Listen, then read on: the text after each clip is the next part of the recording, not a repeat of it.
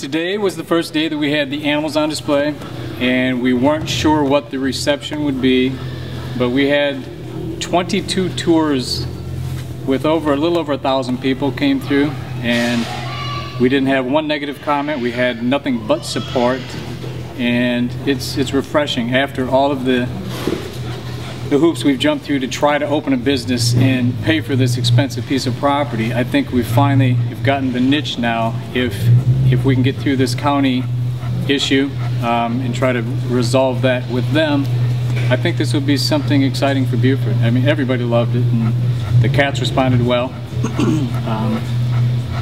With my fine, it cost me $2 a day, or $2 per person today to have them come through, so it's worth it to me. And I think we'll plan on doing it next week if I don't get arrested. In this facility, I've done this for 26 years. This isn't something that I just concocted to irritate the county or make the county mad at me, despite what they might think.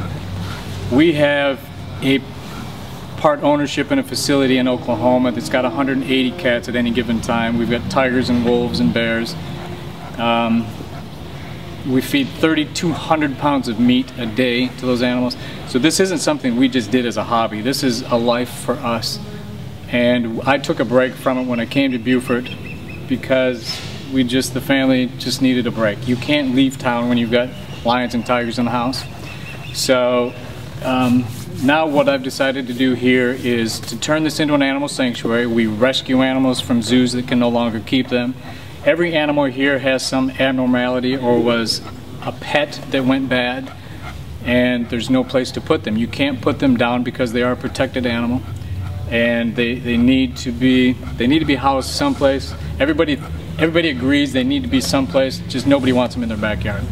So all the neighbors from around the area came up and commented they love to hear the cats will roar at night. When the sun goes down, these guys become real vocal, and it's their nature to let you know that they're in the area, and it's the coolest thing. If you go to the drive-in theater and just before the movies start, you can feel it in your chest next door. That's how loud they are. But we've got tigers and lions in house here. I will probably bring some other exotic cats from the other facility here and kind of exchange them out once in a while. Now that I've got the USDA licensing in place, we are going to basically encapsulate that pond behind the building, and they'll have a big, huge 7-acre outdoor enclosure with a pond and a bridge, and it's something that I did not want to invest in until I knew that this would work. And the ironic thing is the county says that I can't have a cash register ringing a sale in the front while there's animals on display, because that makes me a zoo, where I argue that a sanctuary can sell items in their gift shop to pay for the sanctuary, and it's still a sanctuary. They said that an animal cannot be present when a dollar is exchanged hands. But they do it across the street at the dog shelter every single day. They exchange money for dog adoptions. Their argument is they just recouping their cost. My argument is I want to recoup some of my costs. So we're just butting heads, and I don't know where we'll end up. Probably in a federal civil rights court case, because what I'm doing is legal.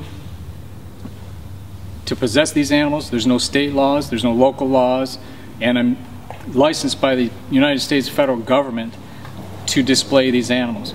So I think they're overstepping their boundaries a little bit here.